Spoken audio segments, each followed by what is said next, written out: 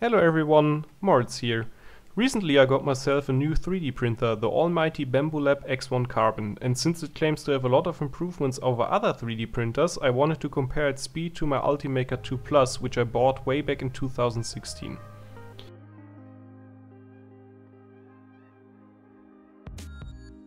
First up, let's talk about the test print. I decided to go with this arm piece of a solder fume extractor, which is not the simplest part to print at high speeds.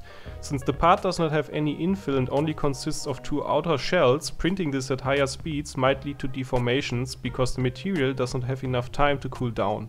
Also, I have already printed a few of these on my Ultimaker and tuned the slicer settings to print them as fast as possible.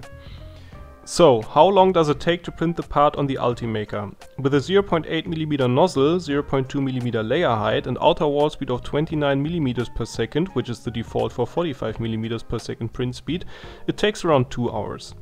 If we force the 3D printer to also print the outer walls at 45mm per second, we can reduce the print time by half an hour to 1 hour and 35 minutes. Going any higher than 45mm per second, and I have also tried 60mm per second, leads to the part deforming due to insufficient cooling on the Ultimaker.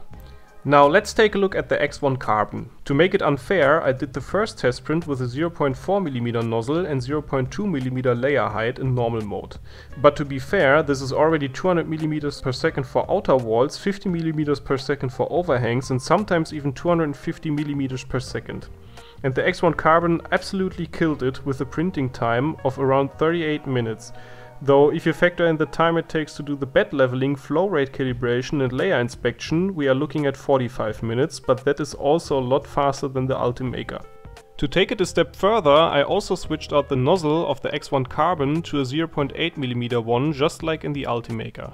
I also kept the default print settings, which are a little bit different compared to the 0.4mm nozzle. For the 0.8mm one, we are looking at a 0.4mm layer height and a surprisingly slower print speed of 71.51mm per second and also 50mm per second for overhangs. Though this results in an even faster print time of around 29 minutes and with preparation 38 minutes, which is 7 minutes faster. Okay, let's put the printer to the test by keeping the 0.8mm nozzle print settings but switching to the sport mode and changing the seam position to nearest. This cranks up the printer to 124% speed, which would be 88.7mm per second and 62mm per second for overhangs, but this leads to some issues. On the first try, the part did not adhere to the build plate, but the spaghetti detection of the printer detected this and notified me, which is already a good test on its own. While it took the printer 2 minutes to notice, this is still better than coming home noticing the whole spool has been turned into spaghetti. Next I tried to change the speed after the print was started and the printer had already put down some layers, but the first thing that I saw was a big hole in the print, so I stopped it. For the next try I changed the print speed as soon as I could. This time it adhered, but there was a hole again. So I stopped it and set the seam position back to aligned and tried again.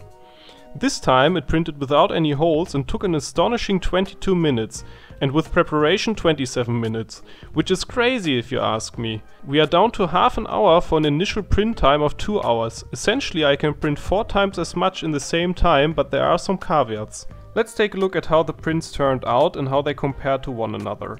The reference print at 2 hours looks quite good on the outside. We can see individual layers if we look really close, and there's a somewhat noticeable seam on one side. The inside looks also very clean, but not as good as the outside. Next is the optimized print at 1.5 hours. Here the outside does not look much different compared to the 2-hour print, but the seam is more noticeable. On the inside we also get some stringing at the top and the seam also looks worse. Now onto the optimized print at 60mm per second. While the bottom half looks really good, the top part suffers from some warping due to insufficient cooling. This can also be seen on the inside. The bottom part looks no different than before. Let's take a look at the more interesting prints. The fastest print at half an hour does not look good at all. We can see a lot of warping on the bottom part and there's almost a hole. The seam almost leaves the gap as well. The top part looks a little better. On the inside we can see some severe stringing on the bottom part, which explains why there are almost 2 holes.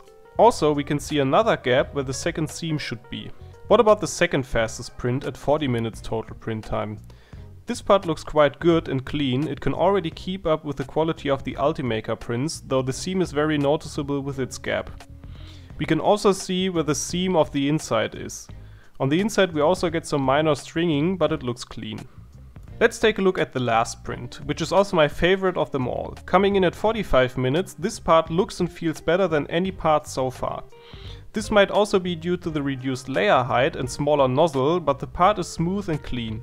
You can still see a seam, so there is some room for improvement. The inside is also very nice and you can almost not see any layers. All in all, I'm really pleased with the Bambu Lab X1 Carbon. While there is still some room for improvement for the slicer and how seams are handled, I really like to get high quality prints faster than ever before. I would also like to hear what you have to say about the Bambu Lab X1 Carbon.